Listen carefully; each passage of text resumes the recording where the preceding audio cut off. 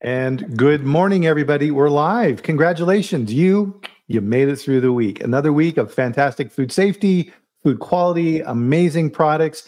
And if nobody else says it out there, guys, Jose and I are going to say this right now. Good job. Yep. You did a good job this week, and we really appreciate all that you do.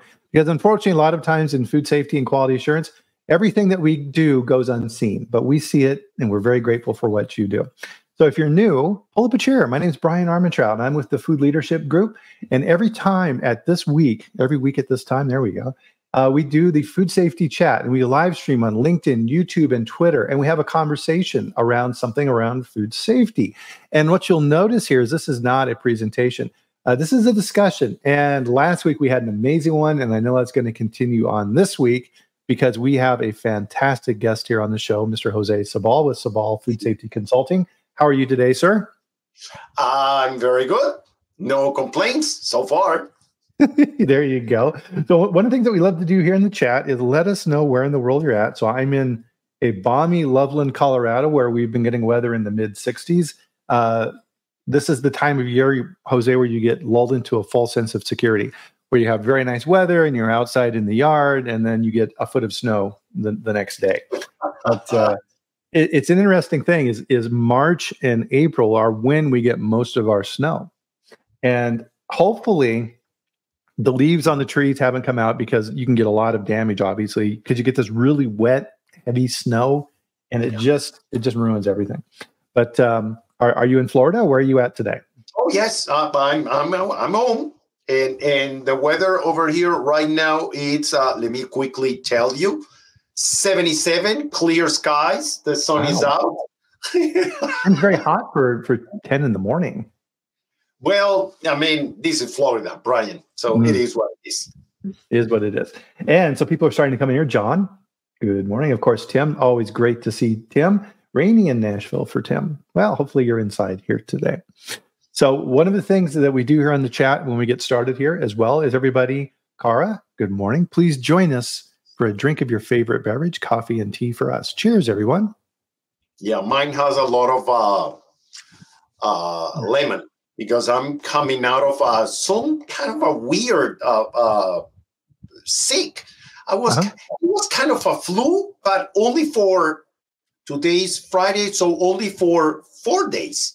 I'm feeling good already, but I was feeling really bad yesterday in the afternoon. So just kind of low energy, or?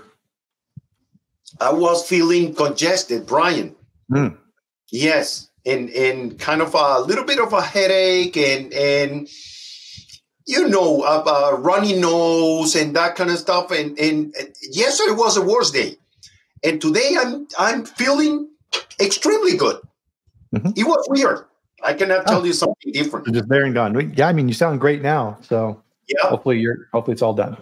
So today's topic, I got a ton to go over here today. So last week, the FSPCA, the Food Safety Prevention Control Alliance, which is kind of this hybrid academia, industry, government-funded FDA group, issued a very important document, and they gave a webinar. And so my friend Kathy Gombas was involved with that. And they went over the update on a very important document for hazard analysis. So FDA has been very helpful in this. So this is version 2. Version 1 came out, over 4 years ago, longer than that. Kind of listing hazards associated with your programs. And we'll get into the guts of all of that.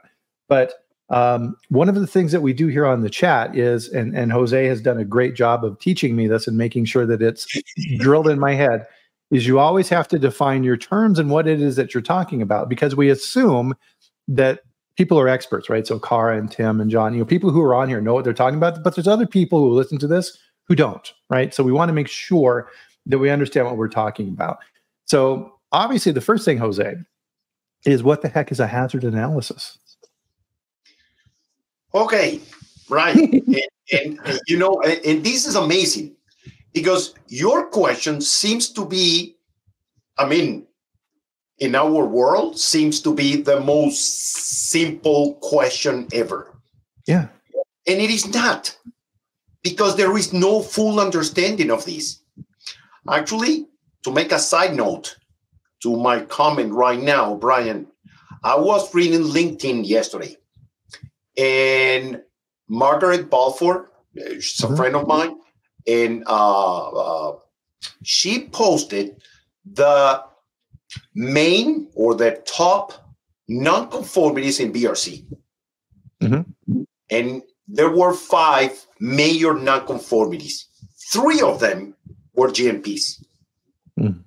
So if you develop a system and having effective GMPs in place before setting up your program for hazards, and those GMPs are not working, well, how can you expect that HACCP is going to work? Right. If the GMPs are not working.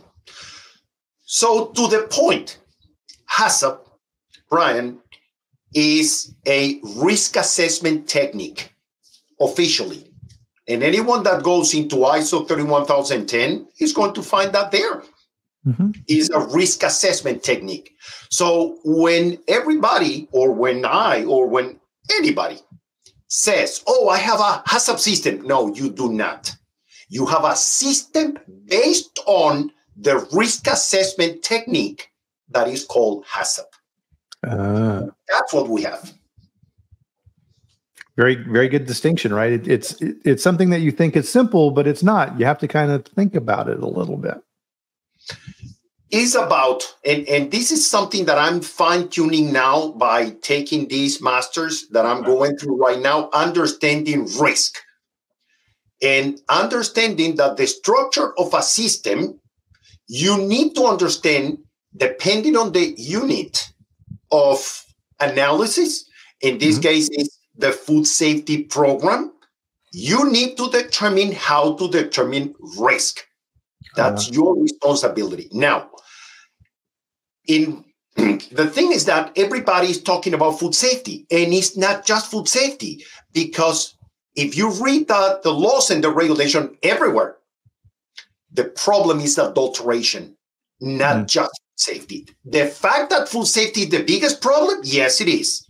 But even if the product is not in compliance with its own quality characteristics, the product is adulterated. If you're going to sell a bread that is 12 inches long and the bread is 11, the product is adulterated, even if it is not representing a concern, a potential issue for causing illness or injury.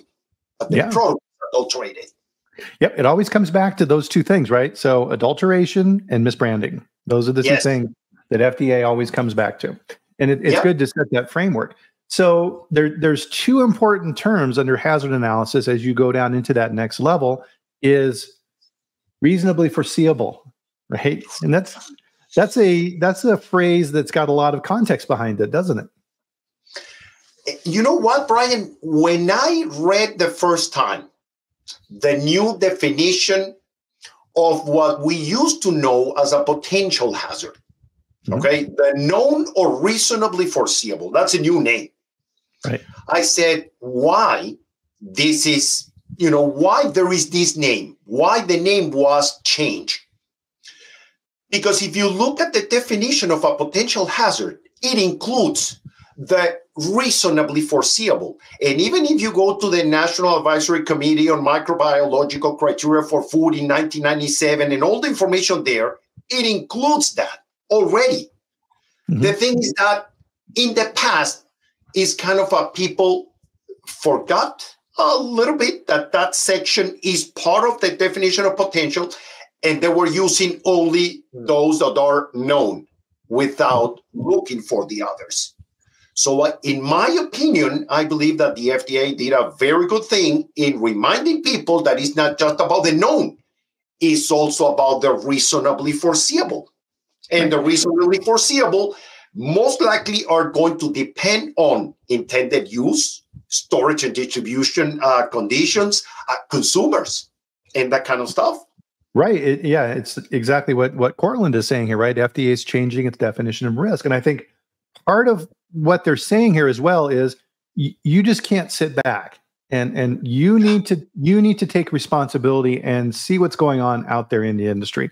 So if there's a rash of high heavy metals in cinnamon associated with a toddler applesauce, right? You just can't go, right? And you need to keep up on these things because FDA will come in and say, are you aggressively addressing this risk associated with heavy metals in your product?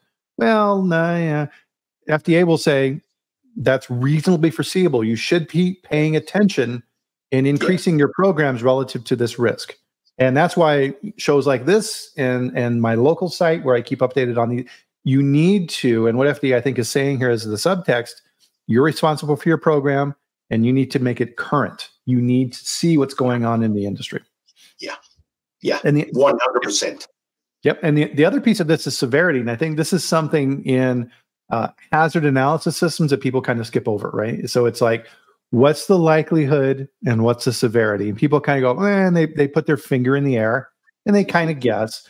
But you need to put a little bit more effort into it than that. So for example, you need to look at things that may be relatively low risk, but have a large impact. And so as we know in the past, when the government was doing their Carver shock analysis and these type of things after the terrorist attacks, that you need to look at distribution and volume as well. So pasteurized milk in and of itself is relatively low risk, but because it's everywhere, you need to be thinking of it in those terms.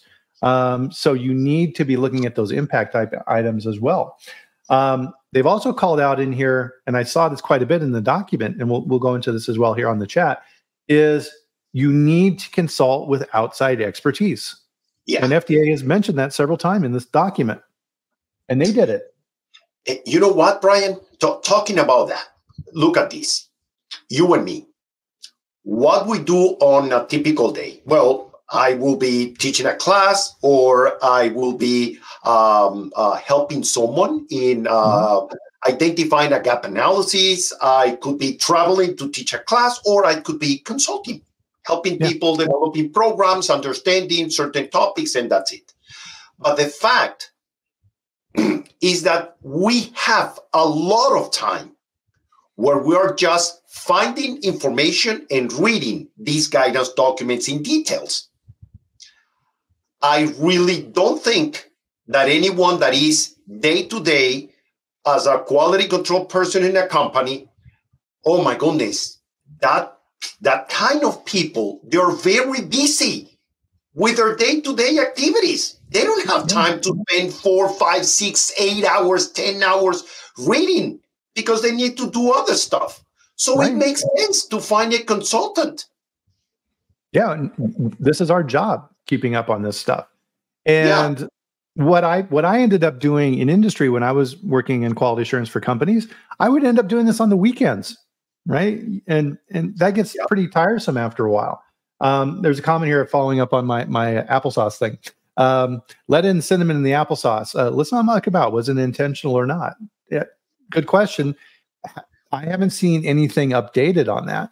But what was interesting on this, Jose, and I talked about this a little bit last week, is Frank Giannis got involved in this on Twitter because the companies that were involved with this saying, "Oh, this is a supplier issue. The suppliers had a problem." And Frank Giannis very rightly said, "No, you cannot delegate that responsibility. You are responsible for your supplier programs. You need to be checking for these risks. You're responsible for what comes in your door." 100% right. Of course. Mm-hmm. Of course. Whomever was the company importing that product, Bryan, that company was supposed to have an FSPP program.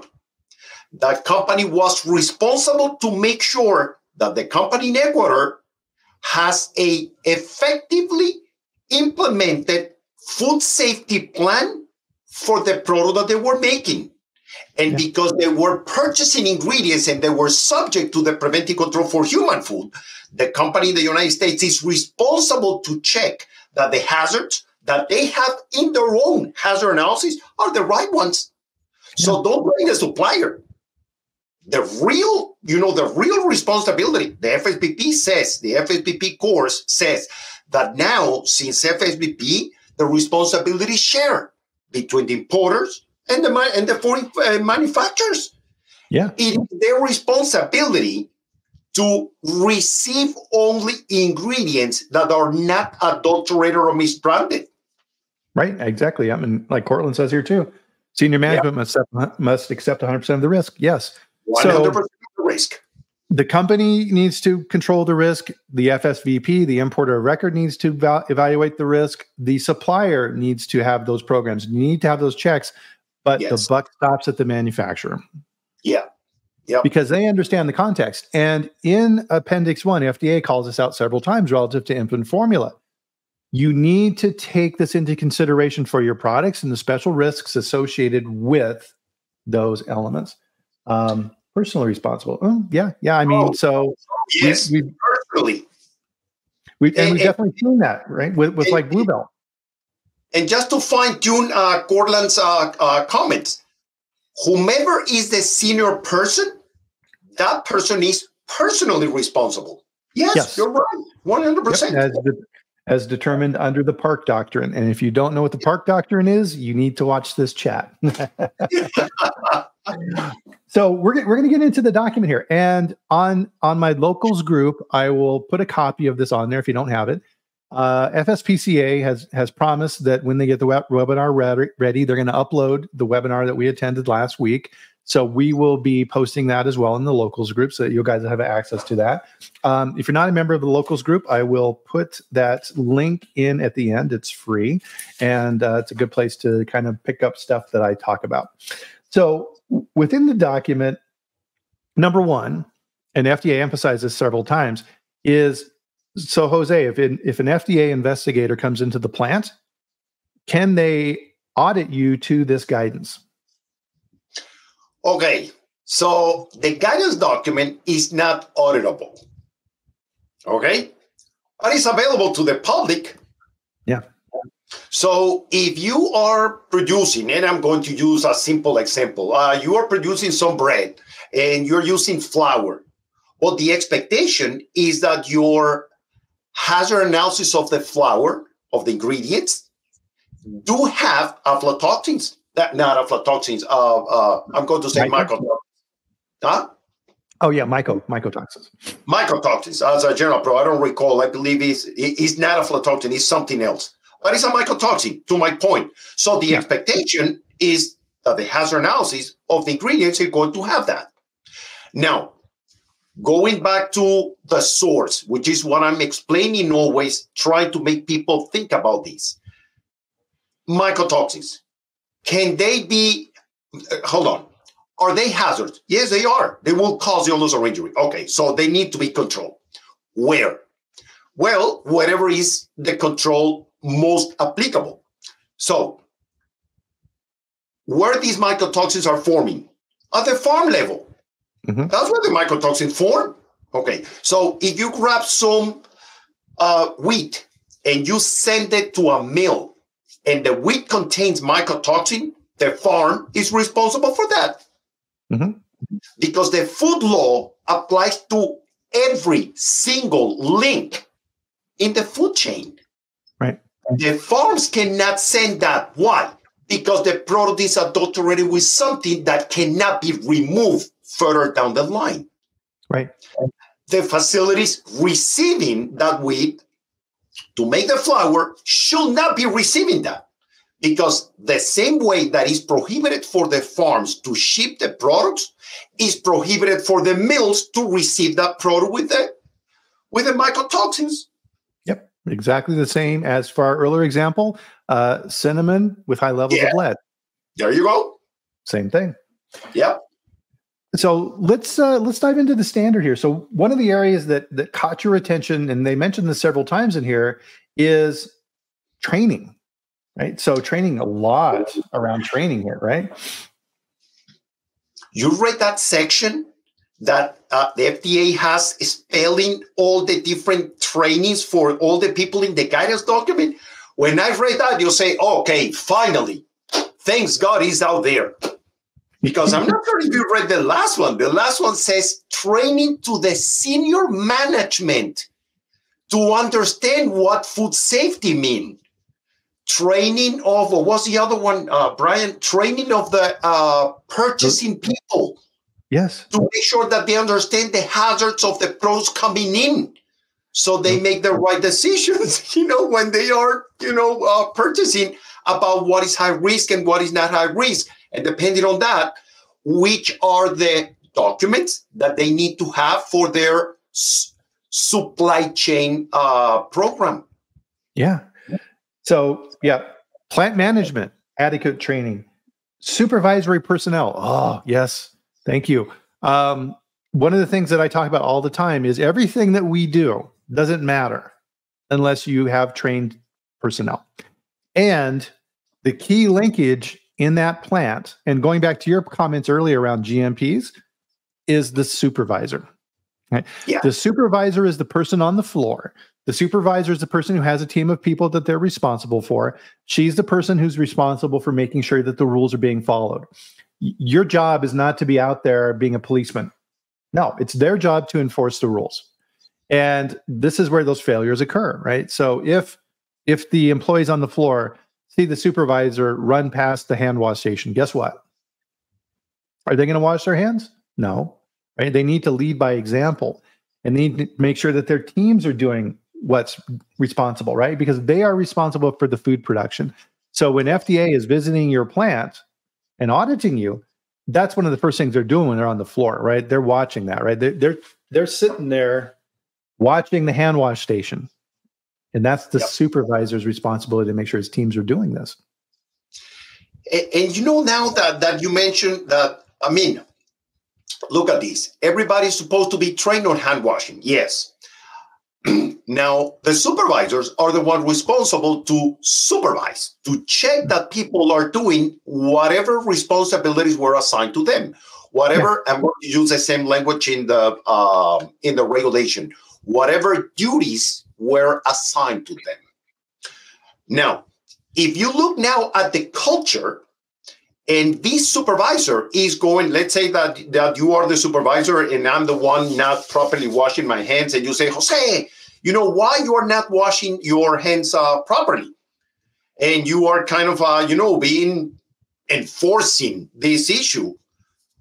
I don't like that. I don't like you raising your voice at me in front of other people, all that kind of stuff. So now the culture plays a role. Yeah. How these things are going to be done. How the supervisor, which are the ones responsible to make sure that everybody is following the GMPs, how they are going to approach that enforcement, because that should be in a way that is not damaging the relationship, the people relation, the behaviors of people. Right. It's a very complicated issue. It is. And I like where FDA went with this new version.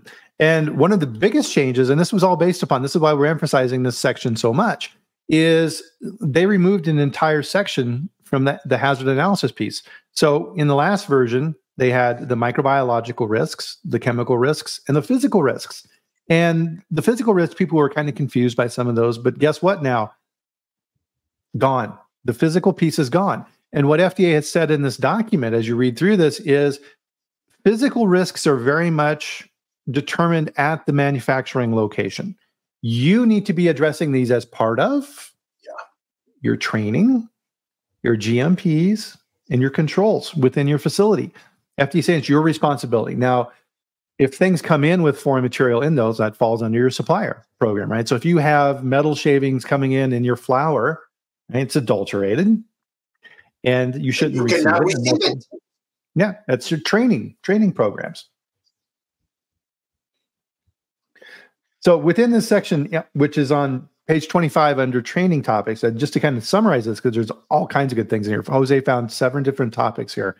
Plant management training, supervisory, people responsible for food production, right? That's the majority, right? 80% of the people in the plant. Responsibilities for cleaning and sanitizing. And that's something FDA has been looking at very closely as well. Maintenance. Thank you. Oh my goodness. And we've talked about this on the show before. If I'm going out and I'm auditing a plant or approving a new supplier, one of the first places I go to when I'm on the floor is the maintenance shop. Yep. Me too. That's a good indicator, right? If you have a clean maintenance shop with no metal shavings on the floor, equipment is put away, the toolkits for the guys are clean, and there's no wood tools and all that other crap that we see, that's a good indicator that's a good plan. Oil on the floor. Mm-hmm. Yeah, that's always a good one. Let's see. The next one's in here. Personnel with responsibilities for purchasing, as you mentioned as well, right? This gets overlooked so much. Is that an applesauce company with that cinnamon supplier looking at that now? Yeah, they are. Don't learn that the hard way. And the last one here, human resource personnel should have training adequate to enable them to ensure that all personnel receive training necessary. That's a big call out, and it's important. So what they're saying here is if you work in human resources and you're responsible for helping to oversee the training programs in that facility, you need to understand what's required. You need training. Can you train someone on, and I'm going to say HACCP, but I may say GMPs. Can you train someone on hand washing if you have no clue and you have never seen the written procedure for hand washing? No, you cannot do it. Mm-hmm. So how human resources is going to train people? They cannot do it. They are not qualified for the job unless they take the class and they go through everything, that quality control go through, and then okay. But otherwise, no. Yeah. I mean, it's just like OSHA in your production facility, right? Yeah. The personnel responsible for OSHA, the safety department or HR, whoever it is in the facility, needs to be trained and versed in those requirements. FDA is saying the same thing here. Good. Very good. Exactly right. So what was very interesting in here as well is FDA and CFSAN, right? I mean, not CFSAN. Well, they were involved with this. I'm jumping with my acronyms. So FSPCA, right? So CFSAN is the Center for Food Safety and Applied Nutrition. That's FDA's scientists. They say in here that this was developed with CFSAN and industry experts. And they specifically call this out in several different places. They don't name who they are, but I thought that was very interesting that they did that. You know what, Bryan? What I believe that is the most valuable outcome of having this appendix number 1 in the guidance is the ability to find hazards that are typically associated with the production of certain products. Okay. And the reason for this is that if you go to ISO 31010 and you look under HACCP is a risk assessment technique in that document, there is a section that shows up the limitations of each and every single risk assessment techniques, the pros and the cons, let's put it like that. When you go to the limitations of HACCP, the limitation number 1 says that in HACCP, the fact that the hazards are not easily identified is an issue. Well, what this guidance is doing, providing people with a hazard that are difficult to identify when you are implementing the HACCP program. Mm-hmm. So it's a great approach. Yeah. Nope, I agree. And it gives them a new perspective, because that's one of the things that we were talking about before here, right? Is you need to get outside of your bubble. And I think that's what FDA did on this as well, too, which was good. So one of the things that we talked about here earlier, right? There's only micro and chemical, no physical tables now. And we'll go through the tables here a little bit and kind of show some stuff here that kind of surprised us. They're specifically calling out in here as well, Jose, is okay, this does not apply to industries that already have existing regulations in place. So low acid canned foods, right? You can use these documents maybe as an addendum, but they're saying LACF is already in place and that stays where it is. And this kind of gets back to what Cortland is saying here relative to the source on this for devices, right? Medical devices. And I agree with that observation, because it's my assertion that long-term, over time, what's going to happen is these different standards, food, medical device, all these different seafood, they're all going to merge, right? And they're all going to follow the model of pharmaceutical medical device. That's the direction we're headed. And you know what? To Cortland's point, the place within Title 21 of the regulations where you can find a very good explanation about systems is in medical devices, Section 820. And if you read that section, I hope that this section should be applicable to everywhere, not just medical devices. People will understand what is a system and how to implement systems. Yeah. because they're all systems. So LACF, so they're saying out. Another one that gets a lot of attention in here, and there's a lot of commentary around this in here, is infant formula. So what they're saying in this document is, if you are manufacturing infant formula, you have very, very specific risks that you need to be addressing in your systems that are not necessarily called out directly in this document. Chronobacter, right? You need to be addressing these risks accordingly within your system. And so what FDA is saying here, I think in these documents, it goes back to this known and reasonably foreseeable standard that they're using. You need to be taking it the risk, right? If you're producing products for infants, you need to really, really be buttoned up. And Bryan, again, okay, the guidance is not applicable to low acid canned food. And I'm going to say, okay, I mean, you might say that. Now, in the guidance, do you have Clostridium botulinum? Yes, of course, in the guidance.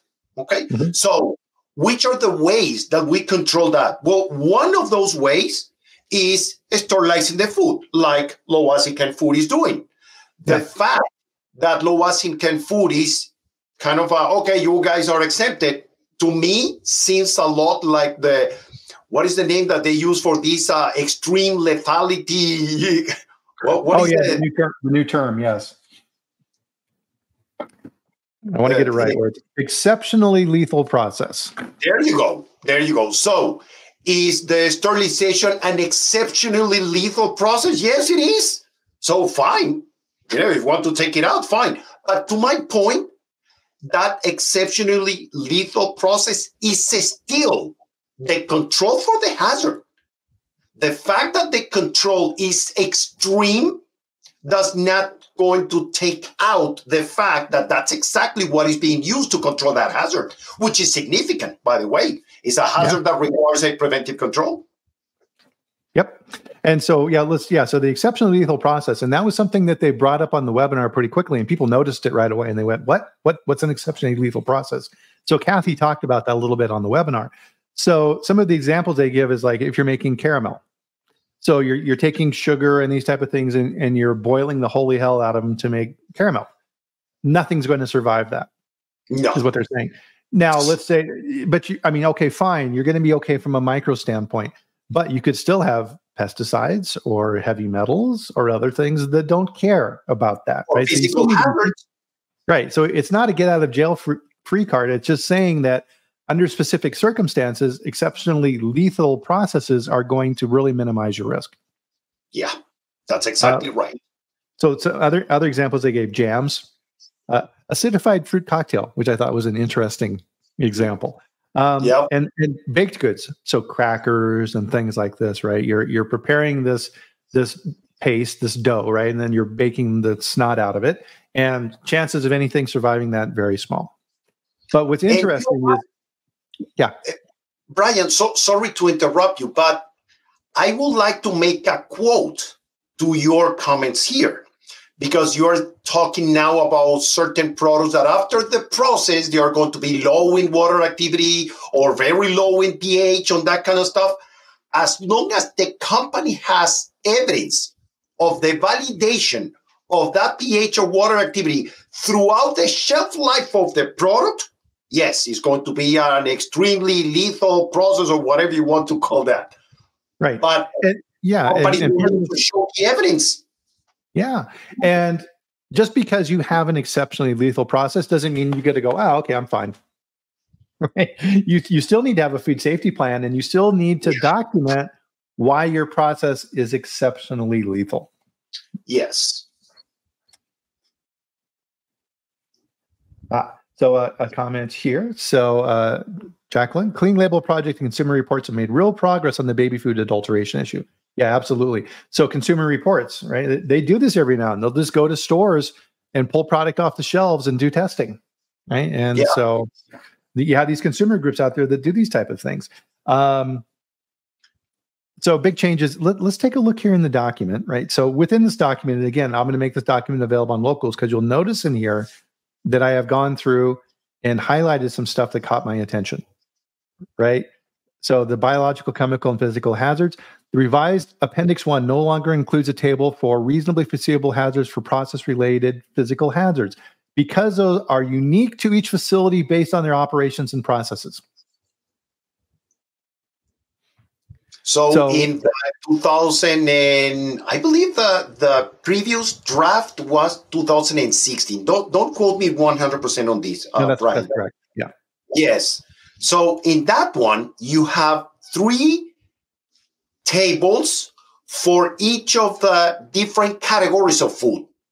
Tables 1 were for focus on biological hazards, as same as right now. Tables 2 were focused on chemical hazard, same as right now. And in the past, we have table 3 for process-related hazards. Okay? If you look at that, in my, if I try to think about this in some way, they were trying to, I'm going to say, mimic what was done in the seafood hazard. Yeah. In the seafood hazard, we have in chapter number 3 of the Fish and Fishery Products Hazards and Controls Guidance, we have tables for species-related hazards, biological, chemical, or physical, it doesn't matter. And then, biological or chemical, and then you have process-related hazards. And that's where you may have the biological cross-contamination, not keeping the right temperature, allergens, and metal and glass, and so on. Yeah. And that was a table that was removed. And now everything was transferred to the different chapter, mostly chapter 2 and 3, where they explain that depending on the specifics of each and every single facility and the equipment, people is responsible to analyze potential inclusion of anything that is part of the process. Yep. Good observation. So this caught my eye here too, Jose. Get your comments relative to this. So keep in mind with this standard, they're saying here, hey guys, this is based upon what we knew in 2022, right? So over year and a half ago when they created this. But what I found very interesting here on this page was a section that I've highlighted is they're also showing us potential hazards that they're thinking about. So number one, you'll notice in here is when we get to the chemicals, right? Allergens does not include sesame, right? So obviously the rules have been updated here in the US to include sesame. It's not here. Don't forget about that. But what I found interesting was the section I've highlighted. So they're saying we didn't address specific specialty ingredients. So this shows me what FSPCA and CIFSAN and the government are thinking about is there's some new stuff going on out there that we need to keep an eye on, right? Reasonably foreseeable, you need to keep an eye on these risks. Seaweed extracts, such as carrageenan, right? That's getting a lot of attention in the beverage industry. Protein extracts from plants. Look at this. Protein extracted from peas, right? So we're getting all of these type of alternate drinks now. So almond milk and all these different type of things. Think about all of the meat analogs and other different products that are being manufactured out there now. Egg white proteins, right? So they're pulling out some other specific examples here. What they're saying is there's going to be unique risks associated with those that you may need to consider. So, for example, on a lot of these plant-based things, my prediction on this, bless you, is emerging pathogens. So Bacillus cereus has always been something that's kind of hanging out there, right? A lot of times it's associated with, we hear these stories of the Sunday picnic for the church group that leaves potato salad out on the table in the hot sun all day long, and everybody gets food poisoning from Bacillus cereus, right? So Bacillus cereus produces toxins. Those toxins hang around. They even have emetic, heat-stable toxins in those. So if you're producing plant-based products, and I think this is why FDA called this out here with this little bit of information, is you need to be thinking about these emerging risks with these alternate uses for these ingredients that we haven't done in the past. Yep. Like Bryan, for example, what about histamine in some hard cheeses?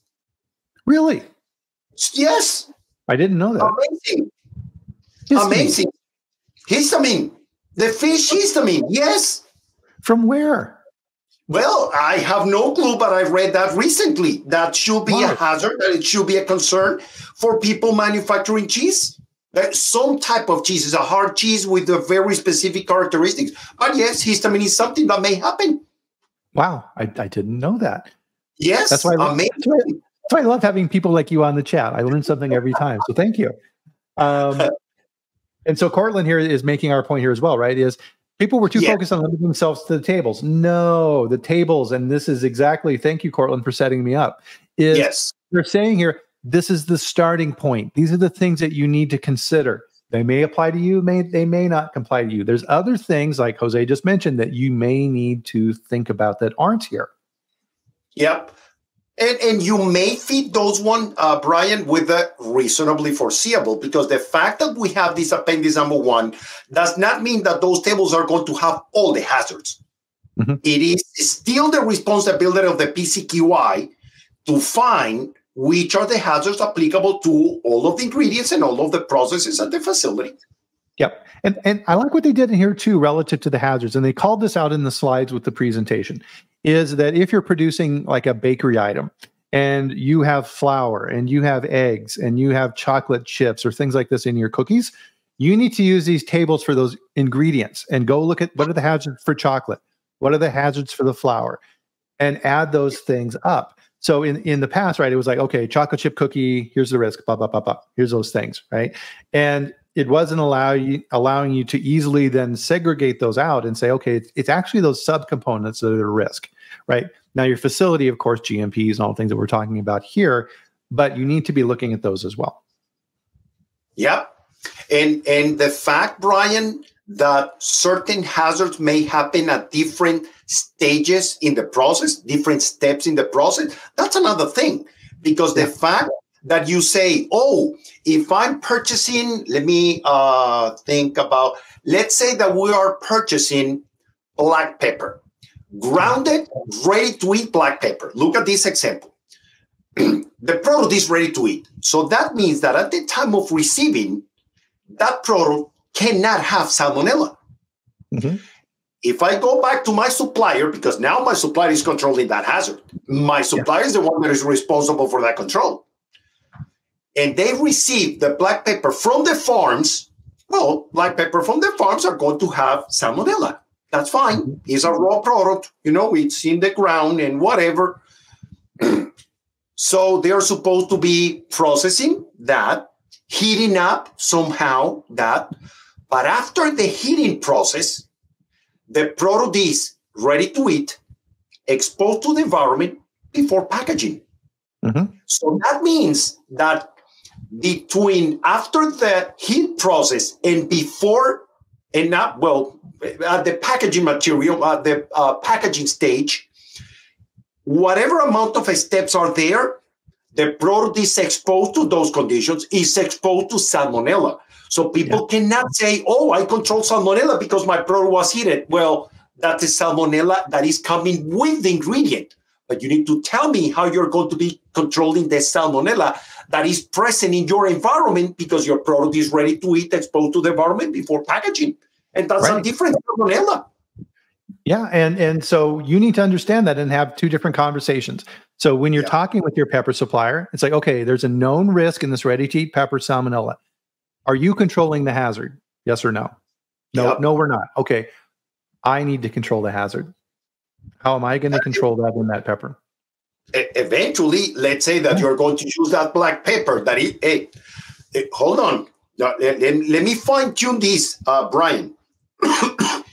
If the supplier says that the black pepper is ready to eat, it is their responsibility to control the salmonella that is coming with the raw ingredient and the environmental salmonella.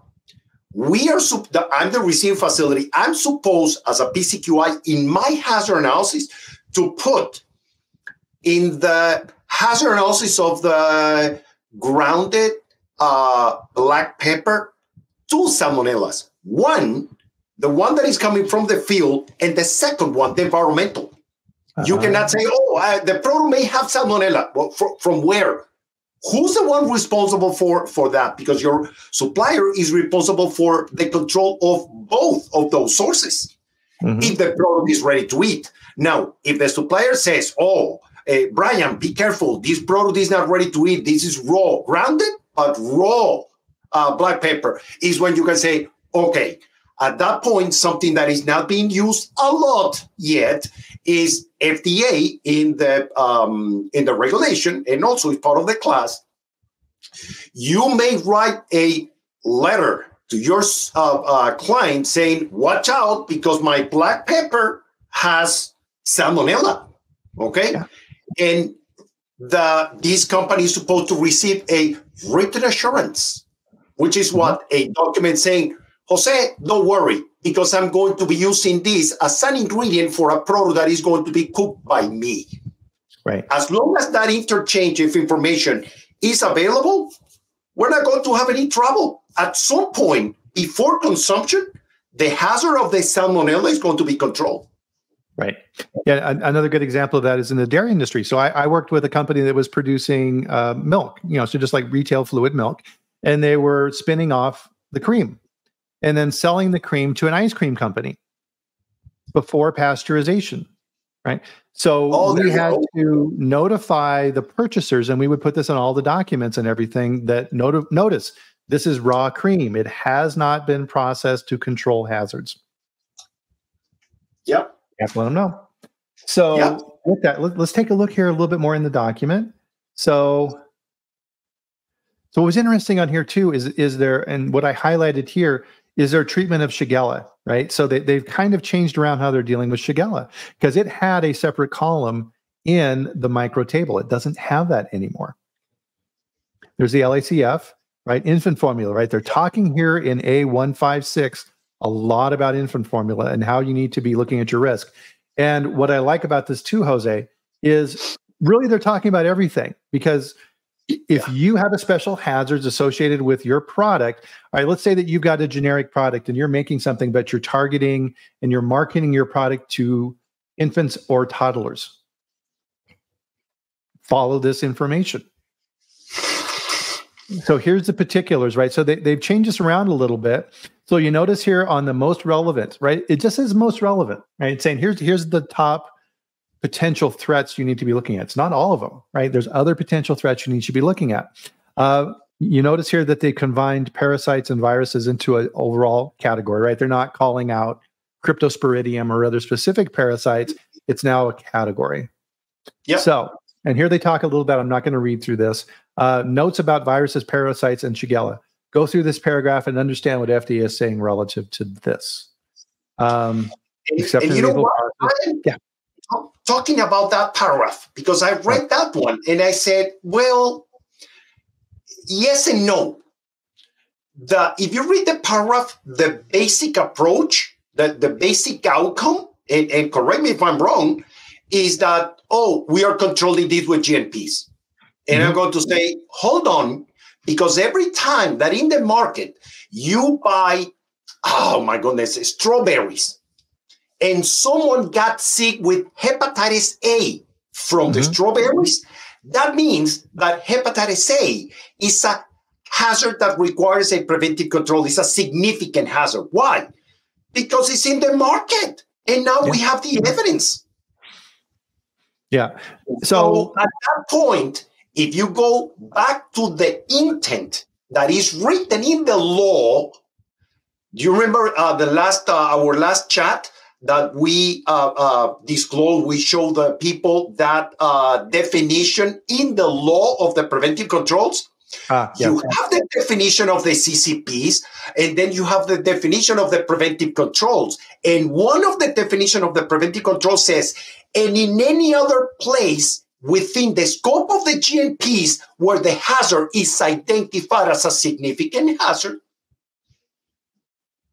Yeah. So, and definitely I think what FDA is saying here, right, as we kind of summarize this section here, because it can be confusing, is you need to look at this in terms of your particular elements in your plant relative to 117 and 112, like they're talking about in here. So don't think that, I think my caution on this is don't read through this information and then just yank Shigella out of your hazard analysis because FDA has changed how they're looking at it. I would not do that. Yeah. So here's a section of lethal process that we talked about. And so what I want to get to here is, let's see, notes about consumer cooking. Oh, this was very interesting, Jose. I want to get your comments on this. Notes about biological hazards in food products that consumers cook. In some cases, the outcome of your hazard analysis for food, such as uncooked fruit pies, could be known or reasonably foreseeable biological hazards that will be controlled by the consumer cooking rather than by preventive control. Wow. That contradicts, right? Go ahead. Okay, so look at this, Bryan.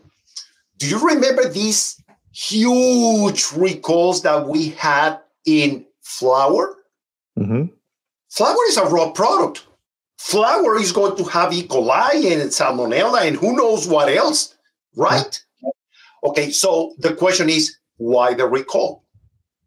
If the products are raw, why the recall? Why the FDA is recalling product with E. coli, flour with E. coli? Oh, most likely, I might be wrong, but most likely is that the E. coli that is there is not in the amount that is typically found in the raw product. Mm-hmm. It's because there was cross-contamination at the facility and the amount now is larger. Why? Because the facility was working under unsanitary conditions. Mm. So if you apply that approach to this, if you send a fruit pie to the home and you have the minimum possible potential biological hazard there, according to the ingredients and the process and everything, that's fine. The customers that are following the instructions on how to cook, the pie is going to be fully cooked and perfectly well for consumption.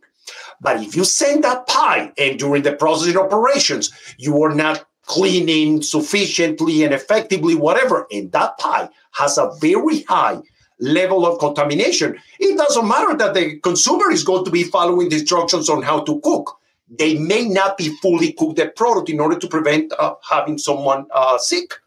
Yeah.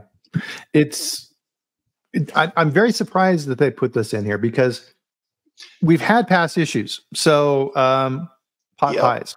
ConAgra had a big thing with pot pies. And they made this argument and said that we're relying on the consumer to properly prepare and cook the pot pie. Nobody eats frozen pot pies or raw pot pies. They're always cooked, same as a fruit pie here. And the court said, no, you cannot rely on the consumer. There was a case with cookie dough, right? Nestle, where Nestle said, hey, listen, cookies need to be cooked. And if people are eating the raw cookie dough, that's an inappropriate use and they shouldn't be doing that.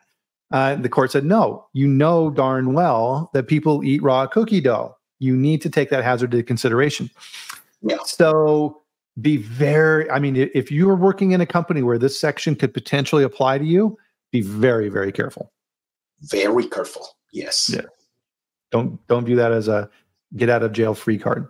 So radiological hazards, the way I look at radiological hazards, Congress put it in the law that you need to address this. FDA put it in the regulations. But in here, right, they're saying that the chances of this happening, very small, right? So known and reasonably foreseeable, but they have to address it. And they're saying there are some instances where radiation could potentially get into the product. So you need to think about it. So FDA's kind of, they recognize that here, and they have to. Drug residue in milk, I was kind of surprised by that one because in a lot of food safety plans for dairy operations, they've removed drug residue in milk because they've done such a good job of keeping it out of the supply chain. And they're saying that's no longer a risk reasonably likely to occur. So again, here, take the context into consideration with this when you're looking at it. And you know what, Bryan, you know more about this than me. I'm just going to ask a question, assuming that I'm receiving milk. Yeah. And I want to say the regulation says, you need to test for this and this and this, whatever that is. I don't know. Now, the question is, are those the only drugs being used in animals?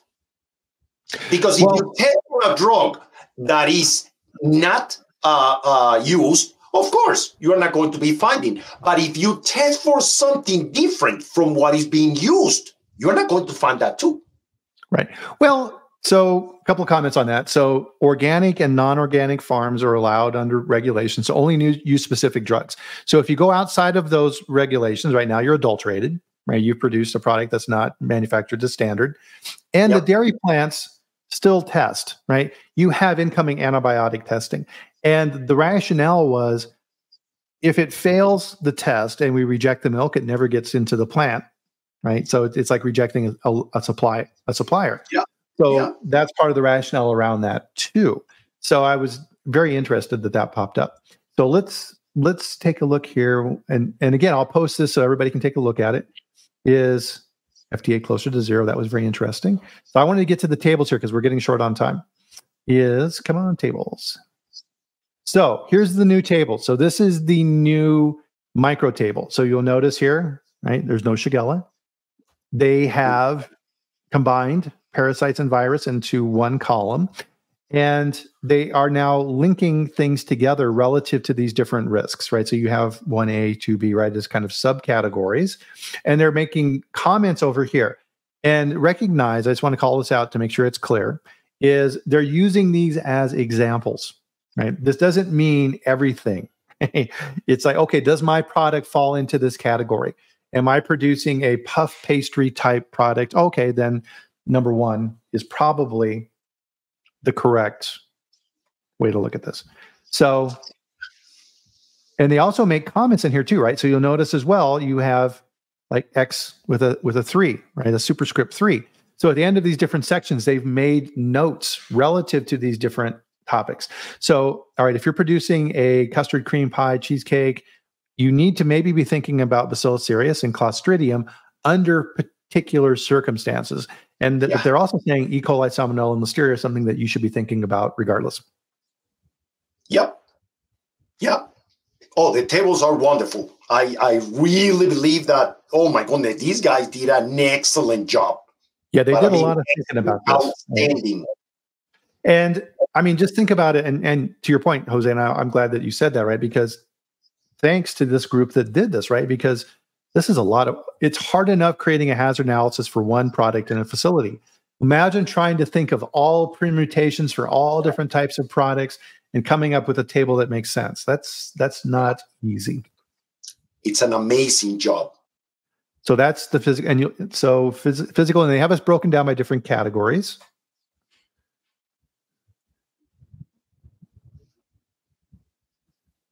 I'm getting to the chemical table here, so we can take a look at that. What's that? The chemical starts after table 1P as in Paul. You're in 1E right now. Keep on going.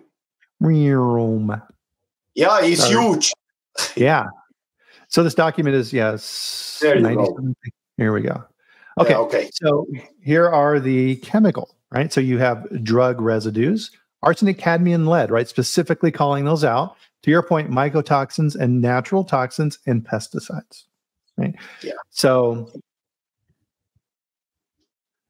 even though, right? So raw coffee is kind of an interesting one in that FDA calls that out specifically and says that raw coffee is so coffee beans that are unroasted are kind of in this weird zone, right? They're not a food because nobody sits and snacks on raw coffee.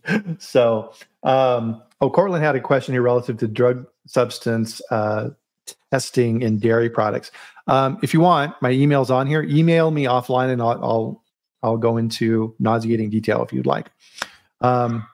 So you'll notice here at the bottom, right? So you have a subscript here for 1. So the applicable mycotoxin is ochratoxin, and they give references for that in the codex, right? So fantastic, right? They're giving you and pointing you to a lot of the documentation that you need, because part of the good hazard analysis, and I think this is a good way to kind of close out our conversation, is you have to have the receipts too, Jose. So when you go through and identify all these type of things, you have to list the source material that you use to come to those conclusions. Don't forget that. And to the point of the coffee, Bryan, if you receive the green bean and there is evidence of ochratoxin, cannot be removed. Right. You cannot receive that.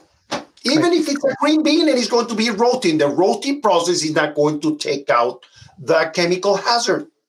Nope. So that's why supplier control for the control of mycotoxins and other type of toxins is so important, because if you have a bad supplier and they're pouring their coffee beans on the ground and they're getting wet and mold is growing, that's how the toxin gets produced. Yep. Supplier control, good suppliers, always comes back to that. Thanks for the link, Duncan. Appreciate that. Cool. Jose, we're out of time. Wow, we're just scratching scratching the surface here. Any closing thoughts for people on this? Yeah, same as always, Bryan. It's about doing the right thing. Mm-hmm. You know, I'm the new QA in this company, and we have these hazard analysis. Whomever is arriving is inheriting the hazard analysis. So the person should be responsible to check that and make sure that that is okay. Yeah. Yep.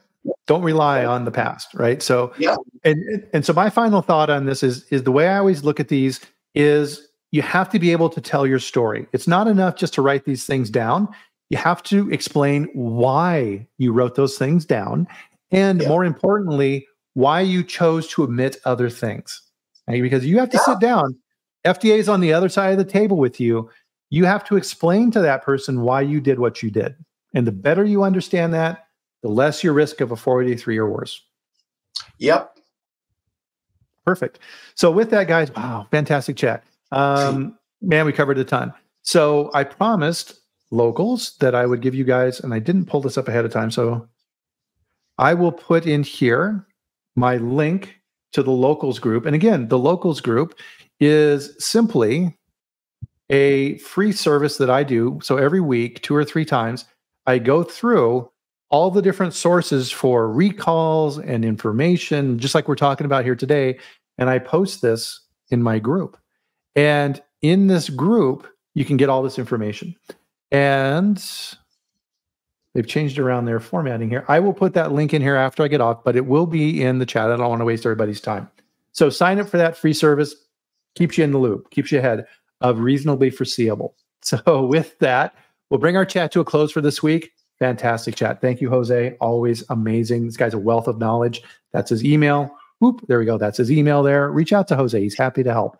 So with that, we'll close out our chat for this week, and we'll be back here next week at the same time with another amazing guest like Jose. We live stream on LinkedIn, YouTube, and Twitter at 8 a.m. Mountain Time, 10 a.m. Eastern right here.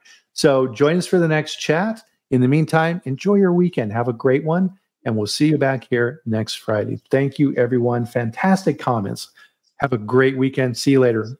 Bye. Bye. Thank you, Bryan.